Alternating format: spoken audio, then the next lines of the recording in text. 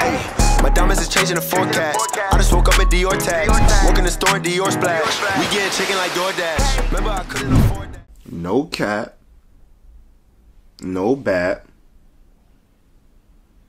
Welcome back, YouTube. Welcome back, JDI family. Welcome back to another episode of The Keys at 12 o'clock. You feel me? Welcome back, my nigga. Before we start, shout out to everybody that's part of the Naughty Gang. If you're part of the Naughty Gang, drop a Naughty Gang down in the comments and let me know if you're part of the Naughty Gang, my nigga. You feel me? But listen, let's jump into this video. Today, I feel like we need to go back and go over the basics. You feel me? We need to go over the basics of Wheelies. So, without further ado, let's go, my nigga. Let's go. First things first is you want to get you a dirt bike that you're comfortable on, you know what I mean? Wheeling is scary. It's scary at first. I already know it is, but you want to get yourself as comfortable as possible. That's, you know what I mean? You want to get yourself as comfortable as possible. It takes time to get comfortable on some bikes, you feel me? Get you a bike that you like, get you a bike that you feel comfortable with, get you a bike that you think you can wheelie. If you think you can do it, then it's guaranteed that you will be able to do it. So get you a bike that you think you could wheelie, you feel me? And then start practicing, my nigga. The first thing you want to do is practice popping the bike up. Popping the wheel up. That's the first thing you want to do, my nigga. You want to pop the wheel up and then immediately hit the brake right after that, my nigga. You want to keep doing it over and over and over, my nigga, repeatedly. It's a process. It's a process until it becomes automatic in your head, my nigga. You might have to do it 1,000 times. You might have to do it more than that. Keep popping the front wheel up, my nigga, and hitting the brake. Every time you pop it up a little bit higher, my nigga. Go a little bit higher next time. Hit the brake. You don't really gotta slam like real hard on the brake, but you gotta hit the brake. That back brake makes that front wheel go back to the ground. Always remember that, my nigga. The back brake is your best friend. Swear to God, bro. Pop it up, hit the brake. Pop it up, hit the brake. Keep doing it, my nigga, over and over and over. Alright, the next thing I want to go over with you guys is you gotta clamp the bike with your legs, my nigga. Clamp the bike with your leg. It helps you. It helps stabilize you on the bike. It helps keep you in position. It makes your wheelie better. It makes your wheelie better, bro. Promise you that. We got the sun going in and out, getting dark, getting light, getting dark, getting light.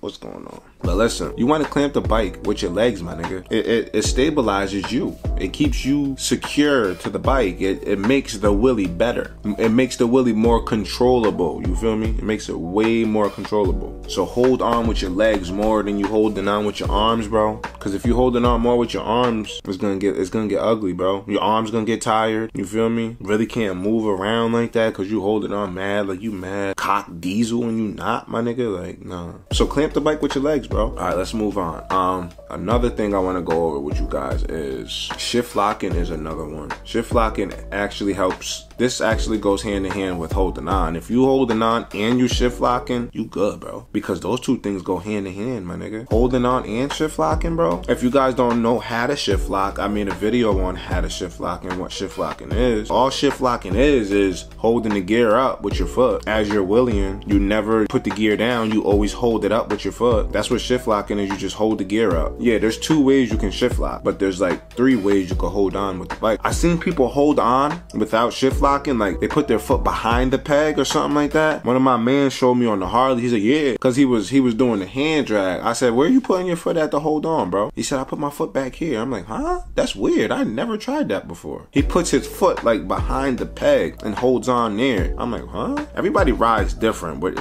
you got to do whatever you comfortable with. You feel me? Everybody has different comforts, so I'm guessing he's comfortable with his foot behind the peg. So I'm like, all right, whatever. I'd rather have my foot in front of the peg, under that gear, holding myself up. That's how I feel comfortable. But yeah, that's all that shift locking is. Shift locking is holding the gear up with your foot, my nigga. We already made a video on that, so go check it out. I don't even know what episode this is. I lost track. Like 13, 14. It might be 12. I don't even know. But listen, shift locking is very important. When you do your one hand, swinging your arm, you want to be shift locking as you're doing that. Help secure you to the bike, you feel me? So practice your shift locking. Let's move on. Another thing I'm going to go over with you guys from the beginning is what gear you want to wheelie in. What gear should you be wheeling in? It's an issue because people be telling y'all niggas like you should be in 3rd, 4th gear, my nigga. No, absolutely not, my nigga. How are you starting off in 3rd and 4th gear, bro? What happened to 1st and 2nd gear, bro? You just skip 1st and 2nd and you automatically in 3rd and 4th gear. You never wheelied before and you already in 3rd and 4th gear. You never did a wheelie before. You gonna die, my nigga. You're gonna really hurt yourself, my nigga.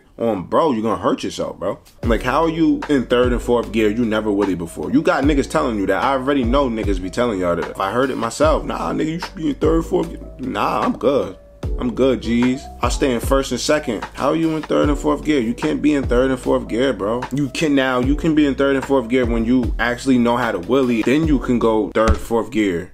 3rd, 4th gear wheelies, my nigga. Y'all niggas doing 3rd, 4th gear wheelies. You ain't never wheelied a bike in your life, my nigga. You about to die. You chasing a wheelie, bro. That's another thing. Chasing wheelies. Y'all gotta stop doing that. If you don't know what chasing a wheelie is it's a wheelie. It's not a full-blown wheelie, you feel me? It's not an actual, it's not 100% wheelie, my nigga. It's not 100% wheelie. Because you got the tire like this high off the ground, my nigga. And you going like 50, 60, trying to hold it up as long as you can. That's not a wheelie, bro. 1st and 2nd gear is the gears that you want to be wheeling in.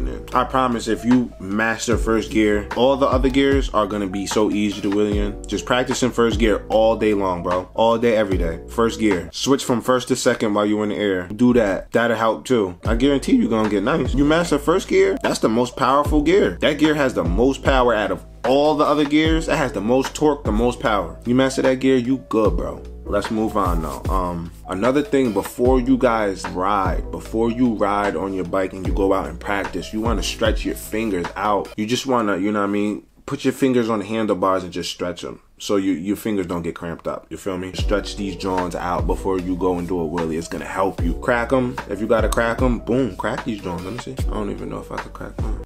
Oh, bro. Hold on. Y'all heard that, my nigga? Oh my God, that's the thumb. Ooh. Index finger, oh my God. But yeah, just crack your fingers before you go and ride, you feel me? You don't want your fingers getting cramped up, my nigga. I'm telling you now. Alright, let's move on. I got one more thing for y'all. Throttle control is key. Throttle control is a major key, my nigga. You wanna have very good throttle control, bro. Work on your throttle control. You don't even have to be willing to work on your throttle control. You feel me? You don't have to willy to work on your throttle control. You can work on your throttle control just riding. Because as you ride, you know how much gas you got to give it to go this certain amount of speed. You know how much gas to give it and what this bike is going to do. How much power it's going to give off just from riding. So when you go to wheelie, you know what you're doing. How much gas you got to give it. So work on your throttle control, my nigga. You don't got to work on your throttle control while you're doing a wheelie. But if you want to, work on your throttle control. Popping the bike up and the brake go hand in hand.